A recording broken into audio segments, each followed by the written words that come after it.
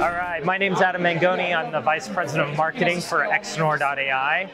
We are an AI company that allows for machine vision on resource-constrained devices. So imagine being able to put people, pet, object, even face recognition AI models and machine learning models directly on CPU without the need for a GPU or neural accelerator. For example, we're able to do all of those models on an Ambarella S5L, as you can see right here, or even on a Toradex board.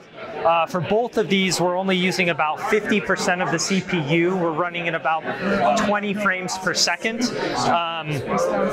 with a total power of about 2 watts. Again, we're Xnor.ai, and we allow you to do machine vision on resource-constrained devices.